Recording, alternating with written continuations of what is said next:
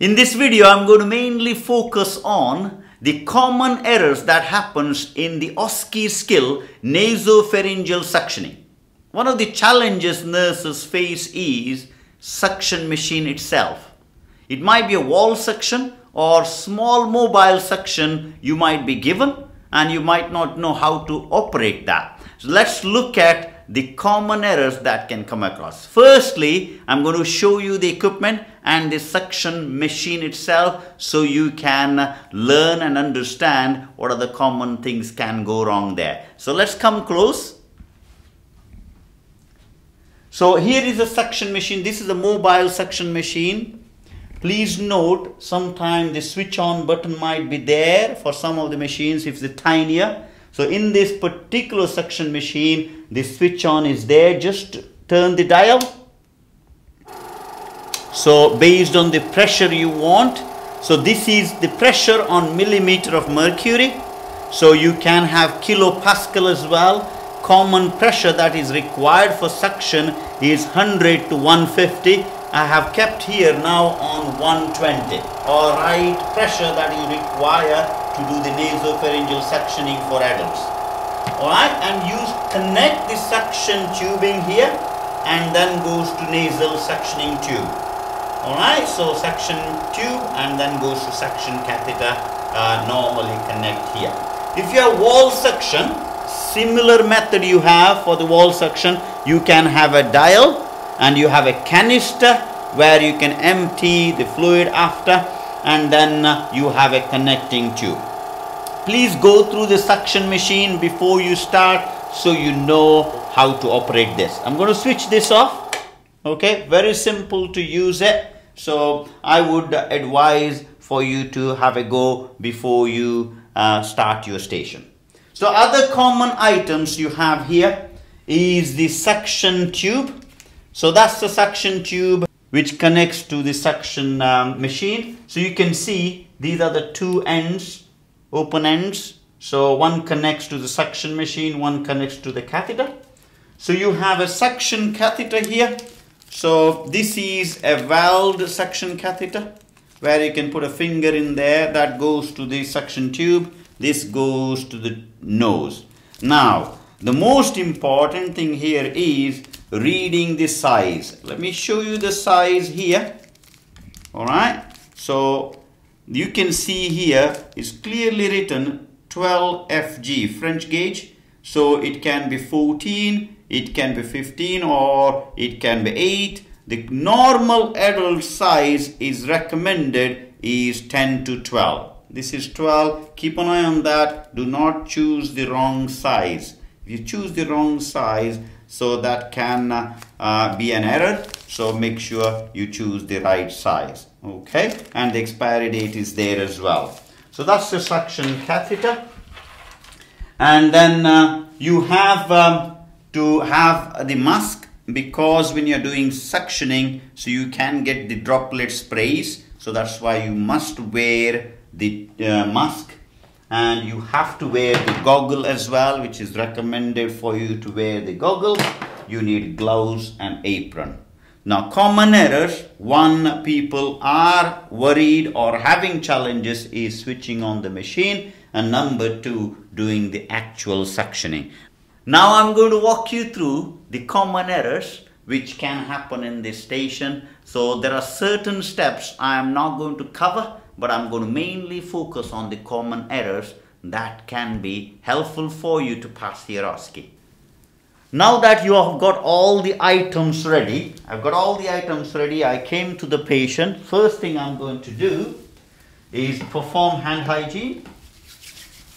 So very important, this is one of the errors people do. They forget to hand hygiene when they arrive to patient.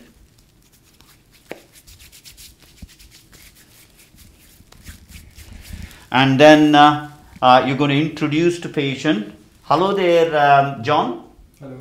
John, I'm Gilbert, one of the nurses here. I am going to do nasopharyngeal suctioning for you. Is that okay? Yeah. Are you comfortable? Yeah. Alright, John, I'm just going to wear my gloves and then I'm going to go through things with you, okay? Okay. Or I'm going to wear the gloves.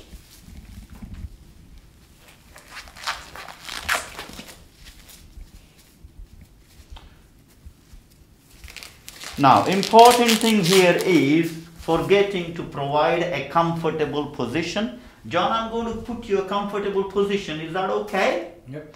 It can be supine position or it can be a semi-upright position which patient can be comfortable. Now, John, what I want you to do is I want you to agree a stop sign. You might need to agree a stop sign with the patient if the patient is uncomfortable. The other common error can happen is people are forgetting to check the clinical observations.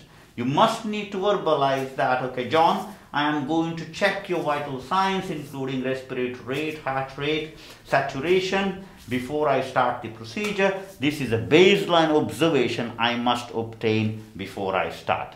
Okay, John, is it okay for me to proceed? Yep. Okay, I'm going to wear the goggles. I have already got the mask in here, so I'm going to wear the goggles. And then now I'm going to proceed to do the procedure. So mostly you can see here is the tubing, right? So most important, and second one you have the suction catheter, which I'm going to go through for you. So I'm going to take the suction tubing out. You can take the packaging there.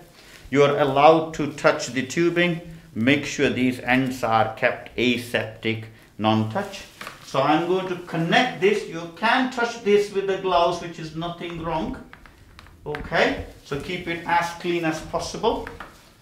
So I'm going to make sure this can be left down, which is fine. So this is the one where to switch on. Before switching on, I'm not going to switch on yet.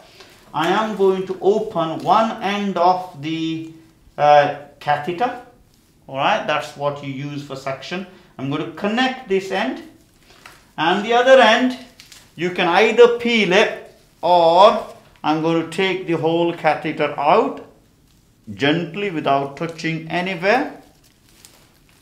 So making sure it's not touching anywhere, guys. You can touch with the gloved hand. This one, there's a common error people do, thinking, can I touch with the gloved hand, can I not touch with the gloved hand?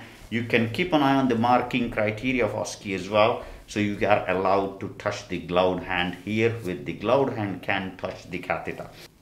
Now I'm going to hold it like this. Okay, I'm going to use the right hand to take it to the nose of the patient. I'm going to switch on the suction machine assessor. I'm going to keep the suction at 120, between 100 to 150 millimeter of mercury. Mine is on 120. Now once you switch on, so I shouldn't put the finger on the valve yet, but you can test it. See the sound change? Alright, what I'm going to do is I am going to lubricate the tube with the sterile water. But if you can test it at the same time, test it whether it's working. Yes, it is working. So now I'm going to go and do the suction. When I'm doing suction, this common is patency. You need to ask the patient to do a sniff test. Now, John, can I ask you to do the sniff test for me? So close one nose and blow it and breathe on through the other nose, and can we test it? So now let's say the right nose is patent, so I am going to use that, or patient is saying left nose is patent, I'm going to use the left nose. Now I'm going to use the left nose in this situation. So most important, I've lubricated the tube. I'm going to insert the tube all the way until I feel the resistance or patient start coughing. I'm going to withdraw the tube. Then I'm going to apply suction. Commonly what people do is, common error here, they keep the finger on and then they insert. That means suction is already applied. You might suck the mucosa before you are going in. You can injure the mucosal lining of the nose. So you go straight in without keeping the finger on. When you feel the resistance or patient starts coughing, you withdraw 1 centimeter, and I'm going to apply continuous suction as I am withdrawing the tube. Now I am going to rinse or flush the tube, and assessor, I'm going to repeat this procedure 2 more times if required. Now then you can switch off the machine, disconnect the tube and discard that into the yellow bin, and you can take the tubing off as well and discard that into the yellow bin, and then discard everything into the clinical waste bin what you had. And most important, make sure patient is comfortable. If any excessive secretion is there on the nose, make sure you clean that. And then I am going to clean the tray and leave it for next use, or you can take the gloves and apron off first and then verbalize about cleaning the tray. So I'm going to take the apron off here.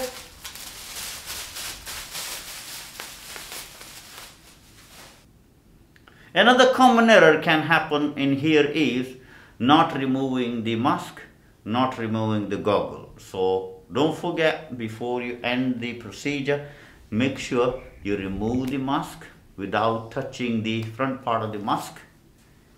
Discard that.